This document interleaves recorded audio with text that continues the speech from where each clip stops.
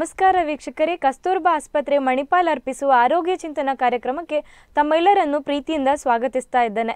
ಇಂದಿನ ನಮ್ಮ ಸಂಚಿಕೆಯಲ್ಲಿ ಅವಳಿ ಗರ್ಭಧಾರಣೆ ಹಾಗೂ ಶಿಶುಗಳ ಎದುರಿಸುವ ಸಮಸ್ಯೆ ಈ ವಿಷಯದ ಕುರಿತು ಸಮಗ್ರವಾದ ಮಾಹಿತಿಯನ್ನು ನೀಡಲಿಕ್ಕೆ ನಮ್ಮ ಜೊತೆ ಇದ್ದಾರೆ ಡಾಕ್ಟರ್ ಅಖಿಲ ವಾಸುದೇವ್, ಪ್ರಾಧ್ಯಾಪಕರು, ಭ್ರೂಣ ಹಾಗೂ ಸ್ತ್ರೀರೋಗ ಚಿಕಿತ್ಸಾ ವಿಭಾಗ, ಕಸ್ತೂರ್ಬಾ ಆಸ್ಪತ್ರೆ ಮಣಿಪಾಲ. ಇವರನ್ನು ಕಾರ್ಯಕ್ರಮಕ್ಕೆ ಸ್ವಾಗತಿಸ್ತಾ ಇದ್ದೇನೆ. Welcome doctor. ವೀಕ್ಷಕರೇ, ಸಾಮಾನ್ಯವಾಗಿ ಅವಳಿ ಗರ್ಭಧಾರಣೆ ಅನ್ನುವಂಥದ್ದು ಸ್ವಲ್ಪ ಅಸಾಮಾನ್ಯವಾದ ಸಂಗತಿ. ಇಂತಹ ಸಂದರ್ಭದಲ್ಲಿ ಶಿಶುಗಳ ಆರೈಕೆ ಪ್ರಮುಖವಾಗಿರ್ತದೆ. ಬನ್ನಿ ಈ ವಿಷಯದ ಕುರಿತು ಇನ್ನಷ್ಟು ಡಾಕ್ಟರಿಂದ ಕೇಳಿ ತಿಳ್ಕೊಳ್ಳೋಣ. ಡಾಕ್ಟರ್, ಮೊದಲನೇದಾಗಿ ಈ ಅವಳಿ ಗರ್ಭಧಾರಣೆ ಅಂದರೆ ಅಥವಾ ಅವಳಿ ಗರ್ಭಧಾರಣೆ ಧರಿಸಲು ಕಾರಣವೇನು? ಸಹಜವಾಗಿ ಸಹ ಅವಳಿ ಗರ್ಭಧಾರಣೆ ಧರಿಸಲಿಕ್ಕೆ ಸಾಧ್ಯ ಇದೆ. ಅಂದರೆ ನಾರ್ಮಲ್ ಆಗಿ ಒಂದು ಪ್ರೆಗ್ನೆನ್ಸಿಯಲ್ಲಿ ಒಬ್ರು ಪ್ರೆಗ್ನೆಂಟ್ ಆದರೆ ಒಂದೇ ಮಗು ಇರಬೇಕಲ್ವಾ, ಅದು ಜನಸಾಮಾನ್ಯರ ನಂಬಿಕೆ. ಬಟ್ ಎಷ್ಟೋ ಸರ್ತಿ ಸಹಜವಾಗಿಯೇ ಒಂದು ಗರ್ಭಧಾರಣೆಯಲ್ಲಿ 2 ಮಕ್ಕಳ ಇರ್ತಾರೆ. ಅದು ಫ್ಯಾಮಿಲಿಯಲ್ಲಿ ಬರುವಂತಹ ಒಂದು ಅವಳಿ ಗರ್ಭಧಾರಣೆ ಧರಿಸುವ ಒಂದು ಪ್ರಿಡಿಸ್ಪೊಸಿಷನ್ ಅಂತ ಹೇಳ್ತೇವೆ ನಾವು. ಸೊ ಇದು ಒಂದು. ಇನ್ನೊಂದು, ನಾವೀಗ ಮಕ್ಕಳಾಗಲಿಲ್ಲ ಅಂತ ಹೇಳುವ ಸಮಸ್ಯೆ ನಮ್ಮ ಇದರಲ್ಲಿ ಸಮಾಜದಲ್ಲಿ ತುಂಬ ಜಾಸ್ತಿ ಆಗಿದೆ. ಮಕ್ಕಳಾಗಿಲ್ಲದೆ ಇರುವವರು ಇನ್ಫರ್ಟಿಲಿಟಿ ಟ್ರೀಟ್ಮೆಂಟ್ ತಗೊಳ್ತಾರೆ.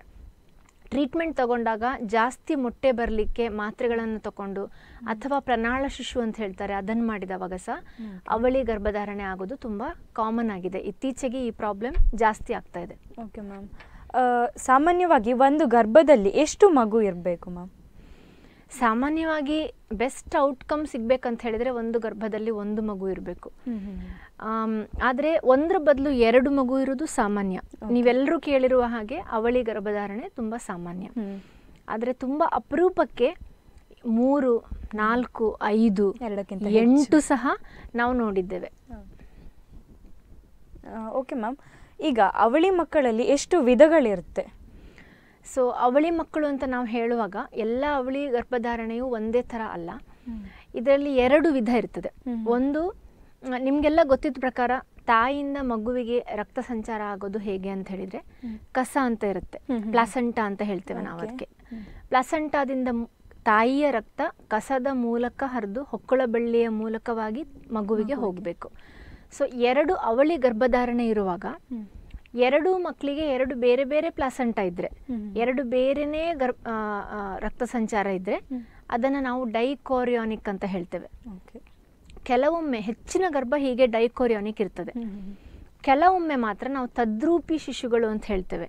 ತದ್ರೂಪಿ ಅಂದರೆ ಅವುಗಳದ್ದು ವಂಶವಾಹಿನಿ ಸೇಮ್ ಇರ್ತದೆ, ಜೆನೆಟಿಕಲಿ ಅವರಿಬ್ರು ಸೇಮ್ ಇರ್ತಾರೆ.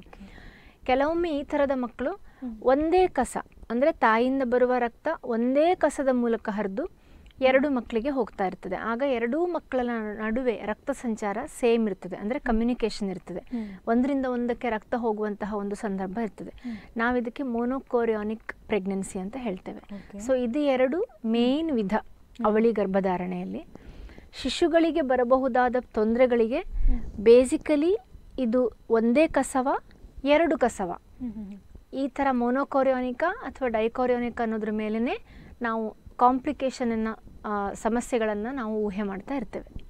ಯಾಕಂದರೆ ಒಂದೇ ಕಸ ಇರುವ ಗರ್ಭಧಾರಣೆಯಲ್ಲಿ ಪ್ರಾಬ್ಲಮ್ ಬರೋದು, ಮಗುವಿಗೆ ಪ್ರಾಬ್ಲಮ್ ಬರುವ ಚಾನ್ಸಸ್ ತುಂಬ ಜಾಸ್ತಿ ಇರ್ತದೆ. ಓಕೆ ಮ್ಯಾಮ್, ಈ ಅವಳಿ ಗರ್ಭಧಾರಣೆಯಲ್ಲಿ ಹೀಗಿರುವಾಗ ಮಕ್ಕಳಿಗೆ ಯಾವ ರೀತಿಯಾದಂಥ ತೊಂದರೆಗಳು ಕಾಣಿಸಿಕೊಳ್ತವೆ ಮ್ಯಾಮ್? ಸೊ ಮಕ್ಕಳಿಗೆ ಈಗ ನಿಮ್ಗೆಲ್ರಿಗೂ ಗೊತ್ತಿರುವ ಹಾಗೆ ಹೊಟ್ಟೆಯಲ್ಲಿರುವಂತಹ ಮಗುವಿಗೆ ಹಲವಾರು ಥರದ ತೊಂದರೆಗಳು ಕಾಣಬಹುದು. 100 ಜನ ಗರ್ಭಿಣಿ ಇದ್ದರೆ ಅದರಲ್ಲಿ 3 ಮಂದಿಗೆ ಒಳಗಿರುವ ಮಗುನಲ್ಲಿ ಏನಾದರೂ ಒಂದು ತೊಂದರೆ ಇರ್ತದೆ. ಆ ತೊಂದರೆ ಬುದ್ಧಿಮಾಂದ್ಯತೆ ಇರಬಹುದು, ಅನುವಂಶಿಕ ತೊಂದರೆ ಇರಬಹುದು, ಅಥವಾ ಪ್ರಮುಖ ಅಂಗಾಂಗದಲ್ಲಿ ಊನ ಅಥವಾ ದೋಷ ಇರಬಹುದು, ಅಥವಾ ಮಗುದು ಬೆಳವಣಿಗೆ ಚೆನ್ನಾಗಿಲ್ಲದೆ ಇರಬಹುದು. ಸೊ ಈ ಎಲ್ಲ ತೊಂದರೆಗಳು ಅವಳಿ ಗರ್ಭಧಾರಣೆ ಇರುವಂತಹ ಶಿಶುವಿನಲ್ಲಿ ಬರುವ ಸಂದರ್ಭ ಜಾಸ್ತಿ.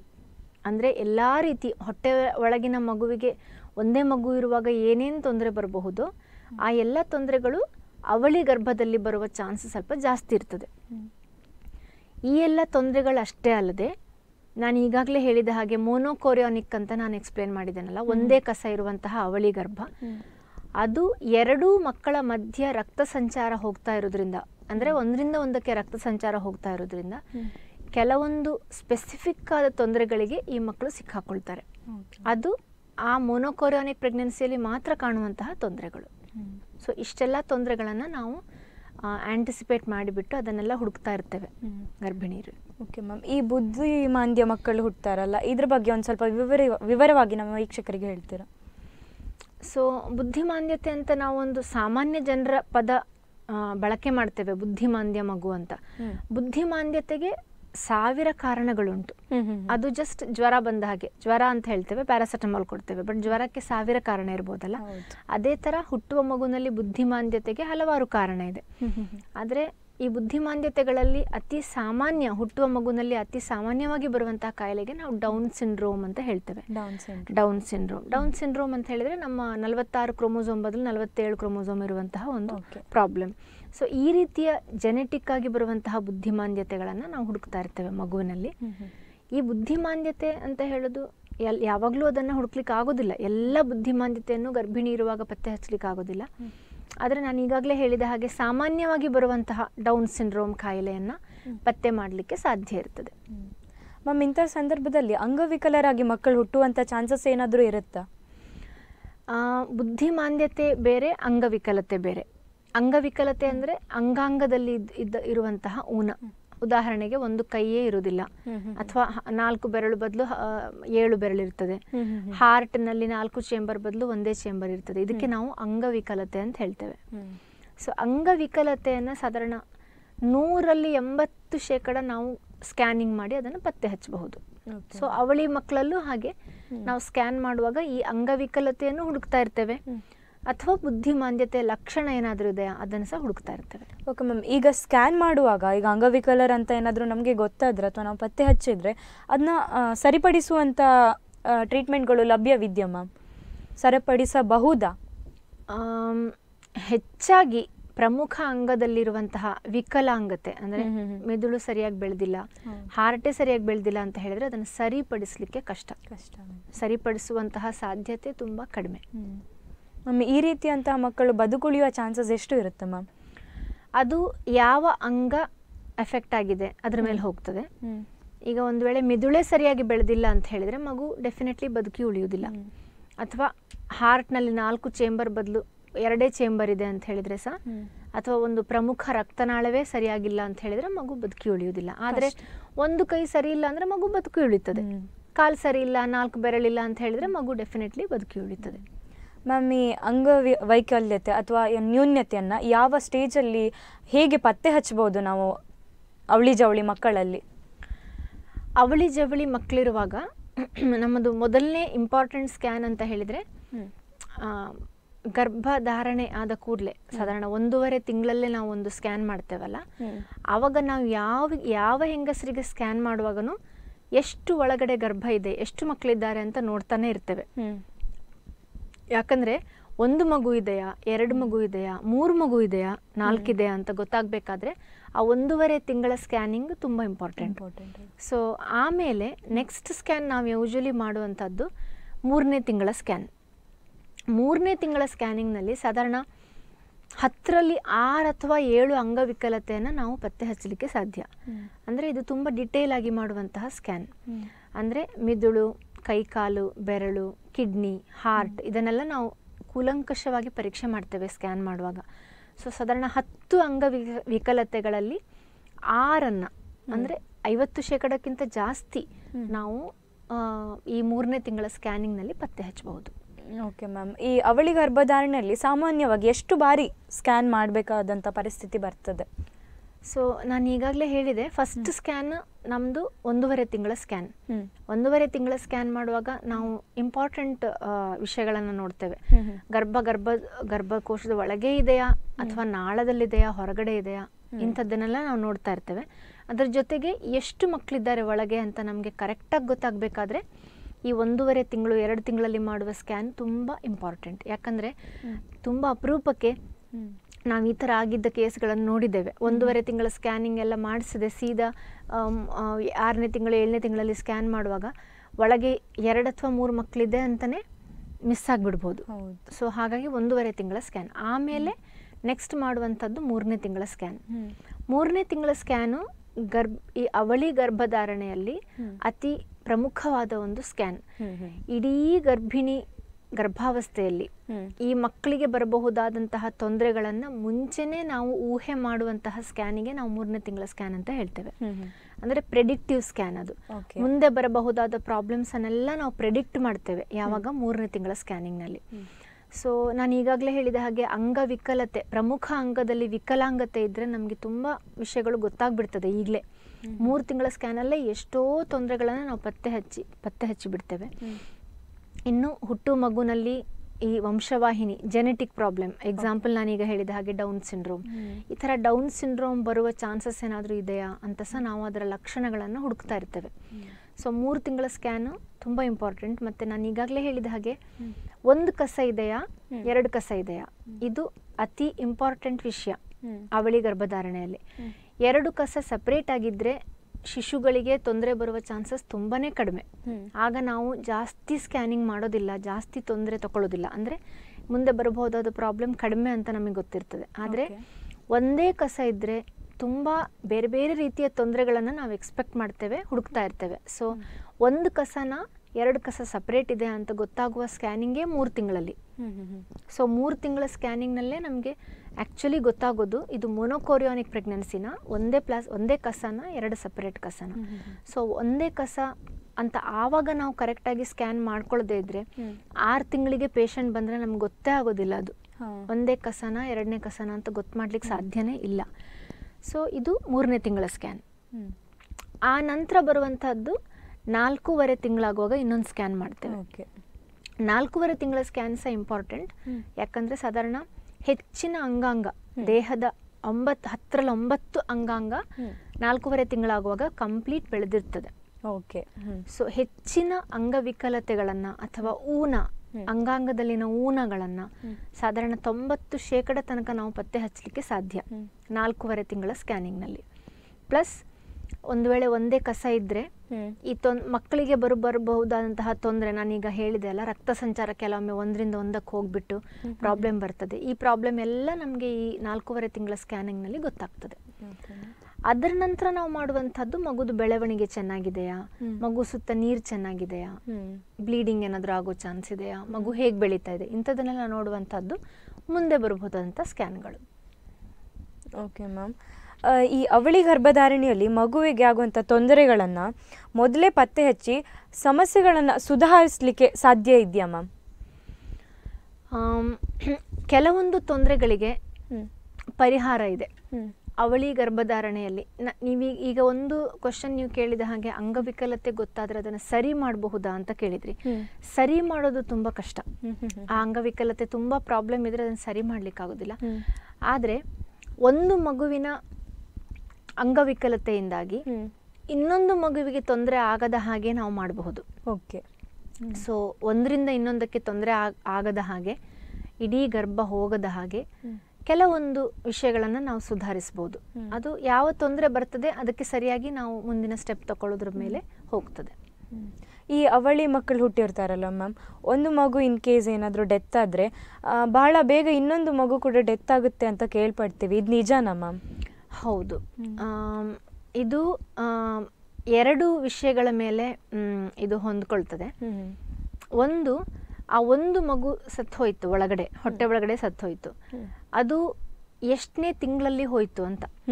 ಈಗ ಉದಾಹರಣೆಗೆ 1.5 ತಿಂಗಳ ಸ್ಕ್ಯಾನಿಂಗ್ನಲ್ಲಿ 2 ಮಗು ಇತ್ತು, 3ನೇ ತಿಂಗಳ ಸ್ಕ್ಯಾನಿಂಗ್ ಬರುವಾಗ 1 ಮಗು ಹೋಗ್ಬಿಟ್ಟಿದೆ, ಇನ್ನೊಂದು ಮಗು ಮಾತ್ರ ಇದೆ ಅಂತ ಹೇಳಿದರೆ ಯೂಶ್ವಲಿ ಇನ್ನೊಂದು ಉಳಿದಿರುವಂತಹ ಮಗುವಿಗೆ ತೊಂದರೆ ಜಾಸ್ತಿ ಬರೋದಿಲ್ಲ, ಅದು ಮುಂದುವರಿತದೆ, ಚೆನ್ನಾಗಿ ಮುಂದುವರಿತದೆ. ಆದರೆ ಇದೇ ಪ್ರಾಬ್ಲಮ್ಮು 7 ತಿಂಗಳಿಗೆ ಆದರೆ 7 ತಿಂಗಳ ತನಕ 2 ಮಗು ಬೆಳೀತು, ಚೆನ್ನಾಗಿ ಬೆಳೀತು, ಆದರೆ ಒಂದೇ ಕಸ ಇದೆ, ಒಂದೇ ರಕ್ತ ಸಂಚಾರ ಹಂಚ್ಕೊಳ್ತಾ ಇದೆ. ಆಗ ಒಂದು ಮಗು ಏನಾದರೂ ಹೊಟ್ಟೆ ಒಳಗಡೆ ಹೋದರೆ ಆಗ ಇನ್ನೊಂದು ಮಗುನು ಹೋಗುವ ಚಾನ್ಸ್, ಹೊಟ್ಟೆ ಒಳಗೆ ಸತ್ತು ಹೋಗುವ ಚಾನ್ಸ್ ತುಂಬ ಜಾಸ್ತಿ ಇರ್ತದೆ.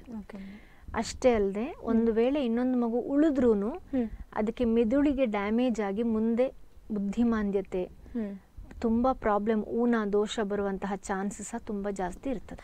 ಮ್ಯಾಮ್, ಕೆಲವು ಸಂದರ್ಭದಲ್ಲಿ ಈಗ 9 ಮಂತ್ಸ್ ಆದಮೇಲೆ ಡೆಲಿವರಿ ಆಗೋದು ಅನ್ನೋದು ಸಾಮಾನ್ಯ. ಕೆಲವೊಮ್ಮೆ 7 ಮಂತ್ಸಿಗೆ ಡೆಲಿವರಿ ಆಗುತ್ತೆ. ಇದರಿಂದ ಮಗುವಿಗೆ ಕೂಡ ತೊಂದರೆ ಇರುತ್ತೆ. ಇದನ್ನ ಹೇಗೆ ಪ್ರೆಡಿಕ್ಟ್ ಮಾಡಿ ಚಿಕಿತ್ಸೆ ಕೊಡ್ಬೋದು ಮ್ಯಾಮ್? ಹೇಗೆ ತೊಂದರೆ ಆಗದಂತೆ ನಾವು ತಡೆಗಟ್ಟಬಹುದು ಮ್ಯಾಮ್? ಟ್ವಿನ್ಸ್ ಇರುವಾಗ, ಟ್ವಿನ್ಸ್ ಅಥವಾ ಟ್ರಿಪ್ಲೆಟ್ಸ್ ಇರುವಾಗ ಆ್ಯಕ್ಚುಲಿ ಮೇನ್ ಪ್ರಾಬ್ಲಮ್ ಇರೋದೇ ಬೇಗ ಡೆಲಿವರಿ ಆಗುವಂಥದ್ದು. ಒಂದೇ ಹೆರಿಗೆ ನೋವು ಬರುವುದು, ಇಲ್ಲ ಅಂತ ಹೇಳಿದ್ರೆ ನೀರು ಹೋಗೋದು. ನೀರು ಒಡೆದು ಬಿಟ್ಟು ಮತ್ತೆ ಹೆರಿಗೆ ಬರುವಂತಹ ಸಂದರ್ಭ ತುಂಬ ಕಾಮನ್. ಅಂದರೆ 10 ಜನ ಟ್ವಿನ್ಸ್ ಇದ್ದರೆ ಆ 10ರಲ್ಲಿ 4 ಅಥವಾ 5 ಮಂದಿ ಬೇಗನೆ ಡೆಲಿವರಿ ಆಗಿಬಿಡ್ತಾರೆ. ಓಕೆ, ಇದಕ್ಕೆ ನಾವು ಪ್ರೀ ಟರ್ಮ್ ಡೆಲಿವರಿ ಅಂತ ಹೇಳ್ತೇವೆ. ಪ್ರೀ ಟರ್ಮ್ ಡೆಲಿವರಿ ಆಗದೇ ಇರುವ ಹಾಗೆ ನೋಡೋದೇ ಒಂದು ದೊಡ್ಡ ಸಬ್ಜೆಕ್ಟ್ ನಮಗೆ, ಡಾಕ್ಟರ್ಸಿಗೆ, ಗೈನಕಾಲಜಿಸ್ಟಿಗೆ. ಸೊ ಇದು ಈ ರೀತಿ ಆಗ್ತದಾ ಅಂತ ನಾವು ಊಹೆ ಮಾಡಲಿಕ್ಕೆ, ಅಂದರೆ ಪ್ರೆಡಿಕ್ಟ್ ಮಾಡಲಿಕ್ಕೆ ಹಲವಾರು ವಿಧಾನ ಇದೆ. ಉದಾಹರಣೆಗೆ ನಾವು 4ನೇ ತಿಂಗಳ ಸ್ಕ್ಯಾನ್, 4.5 ತಿಂಗಳ ಸ್ಕ್ಯಾನ್ ಅಂತ ನಾನು ನಿಮ್ಗೆ ಹೇಳಿದೆ ಅಲ್ಲ, ಅದರಲ್ಲಿ ಗರ್ಭಕೋಶದ ದ್ವಾರ ಎಷ್ಟು ಉದ್ದ ಇದೆ, ಏನಾದರೂ ಗಿಡ್ಡ ಆಗಿದೆಯಾ, ಚಿಕ್ಕದಾಗಿದೆಯಾ, ಅಥವಾ ದ್ವಾರ ಓಪನ್ ಆಗೋ ಸಂದರ್ಭ ಇದೆಯಾ, ಅದು ನಮಗೆ ಸ್ಕ್ಯಾನಿಂಗ್ ನಲ್ಲಿ ಗೊತ್ತಾಗ್ತದೆ. ಸೊ ಸಪೋಸ್ ಆ ಥರ ಏನಾದರೂ ಇದ್ರೆ 3 ತಿಂಗಳಲ್ಲಿ 3.5 ತಿಂಗಳಲ್ಲಿ ಆ ಥರ ಕಂಡ್ರೆ ನಾವು ಕೆಲವೊಮ್ಮೆ ಗರ್ಭಕೋಶದ ದ್ವಾರಕ್ಕೆ ಸ್ಟಿಚ್ ಹಾಕ್ತೇವೆ, ಅಂದರೆ ಅದನ್ನು ಹೊಲಿಗೆ ಹಾಕ್ತೇವೆ. ಅದೇ ಥರ ಬರೀ ಹೊಲಿಗೆ ಹಾಕಿದ್ರೆ ಸಾಲದು, ಕಂಪ್ಲೀಟ್ ಬೆಡ್ ರೆಸ್ಟ್ ಕೊಟ್ಟು ಕಾಲು ಸ್ವಲ್ಪ ಮೇಲ್ ಮಾಡಿ ಮಲಗಿಸ್ತೇವೆ. ಕೆಲವೊಮ್ಮೆ ತುಂಬ ಗರ್ಭಕೋಶ ದ್ವಾರ ತುಂಬ ಓಪನ್ ಆಗಿದ್ರೆ ಆಸ್ಪತ್ರೆಯಲ್ಲೇ ಇಟ್ಕೊಳ್ತೇವೆ. ಅದಷ್ಟೇ ಅಲ್ಲದೆ ಇಂಜೆಕ್ಷನ್ ಮತ್ತು ಮಾತ್ರೆಗಳನ್ನು ಕೊಟ್ಟು ಗರ್ಭಕೋಶವನ್ನು ರಿಲ್ಯಾಕ್ಸ್ ಮಾಡ್ತೇವೆ. ಅಂದರೆ ನೋವು ಬರಬಾರ್ದು, ಹೆರಿಗೆ ನೋವು ಥರ ಗರ್ಭಕೋಶ ಕಾಂಟ್ರಾಕ್ಟ್ ಆಗಬಾರ್ದಲ್ವಾ, ಸೊ ಅದಾಗಬಾರ್ದು ಅಂತ ಕೆಲವು ಟ್ರೀಟ್ಮೆಂಟ್ ಹಾಕ್ತೇವೆ. ಅದರ ಜೊತೆಗೆ ತುಂಬ ಸಾಮಾನ್ಯವಾಗಿ ಬೇಗ ಡೆಲಿವರಿ ಆಗೋದು, ನೀರು ಹೋಗೋದಕ್ಕೆ ಕಾರಣ ನಂಜು, ಅಂದರೆ ಇನ್ಫೆಕ್ಷನ್. ಯೋನಿದ್ವಾರದಲ್ಲಿ ಬಿಳಿ ಹೋಗೋದು, ನಂಜಾಗೋದು, ಇಲ್ಲ ಮೂತ್ರದಲ್ಲಿ ನಂಜಾಗೋದು. ಸೊ ಅವಾಗವಾಗ ನಾವು ನಂಜಾಗ್ತಾ ಇದೆ ಅಂತ ಟೆಸ್ಟ್ ಮಾಡ್ತಾ ಹೋಗ್ತೇವೆ. ಯಾವಾಗ ಎಲ್ಲಿಯಾದ್ರೂ ನಂಜಿದ್ರೆ ಅದಕ್ಕೆ ನಾವು ಕರೆಕ್ಟಾಗಿ ಟ್ರೀಟ್ಮೆಂಟ್ ಕೊಡ್ತಾ ಹೋಗ್ತೇವೆ. ಸೊ ಇದಷ್ಟನ್ನು ಮಾಡಿ ಆದಷ್ಟು ಪ್ರೀ ಟರ್ಮ್ ಡೆಲಿವರಿ ಆಗದ ಹಾಗೆ ನಾವು ಇಡೀ ಪ್ರೆಗ್ನೆನ್ಸಿ ಅದನ್ನು ನಾವು ಆಲೋಚನೆ ಮಾಡ್ತಾನೆ ಇರ್ತೇವೆ, ಈ ಥರ ಟ್ರೀಟ್ಮೆಂಟ್ ಕೊಡ್ತಾನೆ ಇರ್ತೇವೆ. ಸೊ ಕರೆಕ್ಟಾಗಿ ಚೆಕಪ್ಪಿಗೆ ಬಂದು ಈ ಎಲ್ಲ ಟ್ರೀಟ್ಮೆಂಟನ್ನು ತಗೊಂಡ್ರೂ ಸಾಧಾರಣ 10ರಲ್ಲಿ 8 ಪ್ರೀ ಟರ್ಮ್ ಡೆಲಿವರಿನ ನಾವು ತಡೆಗಟ್ತೇವೆ. ಕೆಲವುದು ನಾವು ಏನು ಮಾಡಿದರೂ ತಡೆಗಟ್ಟಲಿಕ್ಕೆ ಆಗೋದಿಲ್ಲ. ಅಷ್ಟೇ ಅಲ್ಲ, ಪ್ರೀ ಟರ್ಮ್ ಡೆಲಿವರಿ ಆಗೋ ಸಂದರ್ಭ ಇದ್ದರೆ ಅಡ್ಮಿಟ್ ಮಾಡಿಬಿಟ್ಟು ಕೆಲವೊಂದು ಇಂಜೆಕ್ಷನ್ ಕೊಡ್ತೇವೆ. ಈ ಇಂಜೆಕ್ಷನ್ ಅಂತ ಹೇಳೋದು ಮಗುವಿಗೆ ತುಂಬ ಸಹಾಯ ಮಾಡ್ತದೆ. ಸಪೋಸ್ ನಾವೀಗ 7 ಮಂತ್ಸಿಗೆ ಡೆಲಿವರಿ ಆಗೋದು ಬಿಟ್ಟರೆ ಇನ್ನೇನು ದಾರಿ ಇಲ್ಲ ಅಂತಿರ್ತದೆ. ಕೆಲವೊಮ್ಮೆ ಡೆಲಿವರಿ ಮಾಡಲೇಬೇಕಾಗ್ತದೆ. ಸಪೋಸ್ ನೀರು ಹೋಗ್ಬಿಡ್ತದೆ 7 ತಿಂಗಳಿಗೆ, ಆಗ ಡೆಲಿವರಿ ಮಾಡೋದು ಇನ್ನೆವಿಟೇಬಲ್, ಅಂದರೆ ಡೆಲಿವರಿ ಮಾಡಲೇಬೇಕಂತ ಪರಿಸ್ಥಿತಿ ಬಂದ್ರೂ 2 ಥರದ ಇಂಜೆಕ್ಷನ್ ಕೊಡ್ತೇವೆ ನಾವು ಈ ಮಕ್ಕಳಿಗೆ. ಒಂದಕ್ಕೆ ನಾವು ಸ್ಟಿರಾಯ್ಡ್ಸ್ ಅಂತ ಹೇಳ್ತೇವೆ. ಸ್ಟಿರಾಯ್ಡ್ಸ್ ಇಂಜೆಕ್ಷನ್ ಕೊಡೋದು ಅಮ್ಮನಿಗೆ, ಆದರೆ ಅದು ರಕ್ತ ಸಂಚಾರದ ಮೂಲಕ ಮಗುವಿಗೆ ಹೋಗ್ತದೆ. ಮಗುವಿನ ಶ್ವಾಸಕೋಶ, ಮಗುವಿನ ಮೆದುಳು, ಮಗುವಿನ ಕರುಳು ಅದನ್ನೆಲ್ಲ ಅದು ಮೆಚ್ಯೂರ್ ಮಾಡ್ತದೆ. ಅಂದರೆ ಹೊರಗೆ ಡೆಲಿವರಿ ಆದಮೇಲೆ ಮಗು ತಿಂಗಳು ತುಂಬಿದ ಮಗು ಹೇಗೆ ಬದುಕ್ತದೆ ಅದೇ ರೀತಿ ಬದುಕಲಿಕ್ಕೆ ಅದು ಸಹಾಯ ಮಾಡ್ತದೆ. ಸೊ ಸ್ಟಿರಾಯ್ಡ್ಸ್ ಇಂಜೆಕ್ಷನ್ ಕೊಡ್ತೇವೆ. ಅದ್ರ ಜೊತೆಗೇನೆ ಒಂದು ಮೆಗ್ನೀಷಿಯಂ ಸಲ್ಫೇಟ್ ಅಂತ ಕೊಡ್ತೇವೆ ಇಂಜೆಕ್ಷನ್. ಈ ಇಂಜೆಕ್ಷನ್ ಕೊಡೋದೆಲ್ಲ ಅಮ್ಮನಿಗೆ, ಆದ್ರೆ ಅದು ಹೋಗೋದು ಮಗುವಿಗೆ. ಈ ಮ್ಯಾಗ್ನೀಷಿಯಂ ಸಲ್ಫೇಟ್ ಇಂಜೆಕ್ಷನ್ ಅಂತ ಹೇಳೋದು ಇತ್ತೀಚಿನ ಈ ಸುಮಾರೆಲ್ಲ ಸ್ಟಡೀಸ್ ಪ್ರಕಾರ ಈ ಇಂಜೆಕ್ಷನ್ ಮಗುವಿನ ಮೆದುಳನ್ನ ಬೆಳೆಸಲಿಕ್ಕೆ ತುಂಬಾ ಸಹಾಯ ಮಾಡ್ತದೆ. ಮೇಯ್ನ್ ಆಗಿ 7ನೇ ತಿಂಗಳಲ್ಲಿ ಹುಟ್ಟುತ್ತವೆ ಈ ಮಕ್ಕಳು, ಅದನ್ನ ನಾವು NICU ನಲ್ಲೇ ಇಡಬೇಕಾಗ್ತದೆ. ಈಗ ಫಾರ್ ಎಕ್ಸಾಂಪಲ್ 1 kg 900 ಗ್ರಾಮ್ ಮಗು ಹುಟ್ಟೋದು ತುಂಬಾ ಸಾಮಾನ್ಯ. ನಮ್ಮ ಆಸ್ಪತ್ರೆದ NICU ಫುಲ್ ಇಂಥ ಮಕ್ಕಳೇ ಇದ್ದಾರೆ. ಸೊ ಈ ಮಕ್ಕಳನ್ನ ನಾವು ಶತಪ್ರಯತ್ನ ಮಾಡಿ ಬದುಕಿಸ್ತೇವೆ. ಆಮೇಲೆ ಮುಂದೆ ಇದೇ ಮಗು ಬುದ್ಧಿಮಾಂದ್ಯ ಆಗುವ ಚಾನ್ಸ್ ಇರ್ತದೆ. ಯಾಕಂದ್ರೆ ಅನುವಂಶಿಕ ತೊಂದರೆಯಿಂದ ಅಲ್ಲ, ಬೇಗ ಡೆಲಿವರಿ ಆಗಿದ್ರಿಂದಾಗಿ ಮಗು ಕೆಲವೊಮ್ಮೆ ಕಣ್ಣು ಸರಿ ತೋರೋದಿಲ್ಲ, ಉಸಿರಾಟಕ್ಕೆ ಕಷ್ಟ, ಮೈಲುಗಲ್ಲುಗಳೆಲ್ಲ ಸ್ಲೋ ಆಗ್ತದೆ, ಬುದ್ಧಿಮಾಂದ್ಯತೆ ಬರ್ತದೆ. ಸೊ ಈ ರೀತಿ ಆಗದ ಹಾಗೆ ಈ ಮೆಗ್ನೀಷಿಯಂ ಸಲ್ಫೇಟ್ ತುಂಬಾ ಹೆಲ್ಪ್ ಮಾಡ್ತದೆ, ಸಹಾಯ ಮಾಡ್ತದೆ. ಸೊ ಇಷ್ಟನ್ನೆಲ್ಲ ನಾವು ಮಾಡ್ತೇವೆ.